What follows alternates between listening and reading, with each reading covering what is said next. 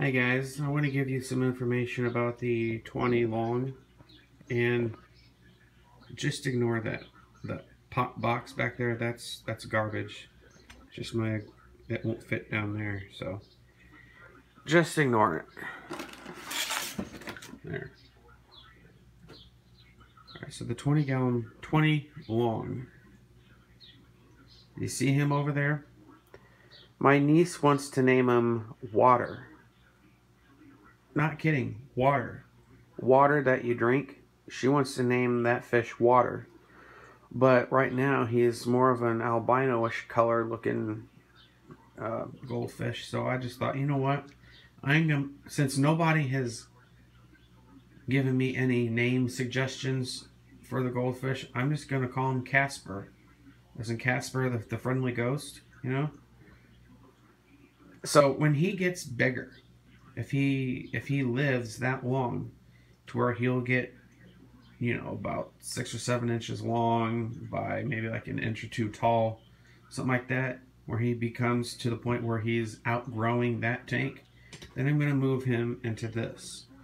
Now with this tank, this will be his new permanent home because I can't, well, first off, I can't afford a huge tank, and secondly, because I'm on the second story of the apartments here, going out and getting a 75-gallon aquarium, even a 55-gallon aquarium, they won't allow it. If I went out defiantly and bought it and set it up, they would kick me out of the apartment.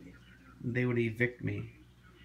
So rather than having that on my, I guess you call it credit history, just decided, you know what, I'm just going to stick with just a 20-gallon long for now, until I move to a different apartment and they allow me to have a 55-gallon. And I'm looking, guys, I'm definitely looking for another apartment.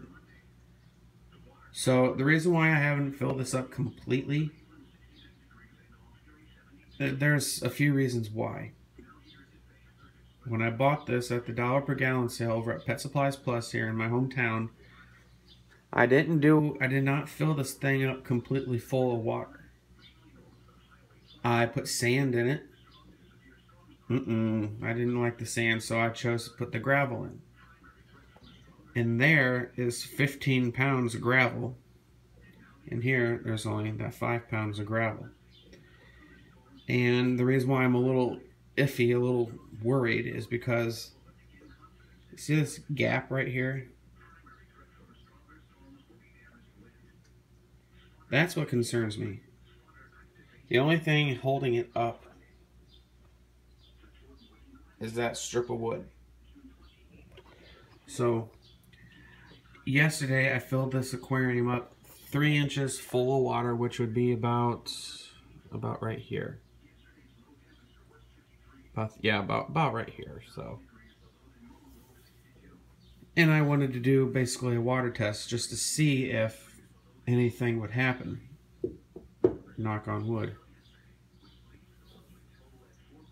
Come to find out that my cat got inside of my fish tank here because there's no hood. He just jumped in, got his paws wet, jumped out, and said, nope, not having any part of it.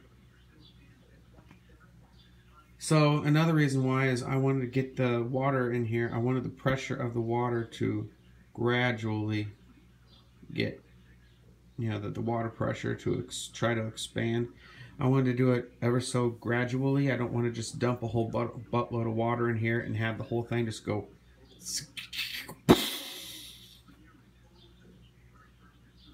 So yesterday I filled up with 3 inches. I filled another 3 inches. That's just about almost half full. And I want to see if by me slowly filling this up, I'm checking all along here to see if the silicone here is cracking. If the silicone is cracking and separating from the wall, then I gotta drain all the water out. When I get paid, I'm gonna get me 2 5-foot pieces of PVC pipe, and I got a PVC pipe cutter here, and I'm just gonna go put a piece right here to support this, and one on the far corner. But I don't see any issues so far with it being filled halfway. we're darn near close to being halfway, because this is 12 inches tall. And I got right about 6 inches, so it's about 100 pounds worth of water in there right now. And nothing has happened yet. The tank is somewhat supported on this side, but that's about, well, that's about like maybe 12 inches right here. Maybe 12 inches long. At any rate, I'm just going to slowly fill it up with water. I'm going to check on this side and see what happens. And then once I'm confident in knowing that there's going to be no issue with this or with this, then I'll drain all the water out. And then when I get my hood and my water filter and my heater and my decorations and everything, then I'll slowly fill the thing back up again and double check.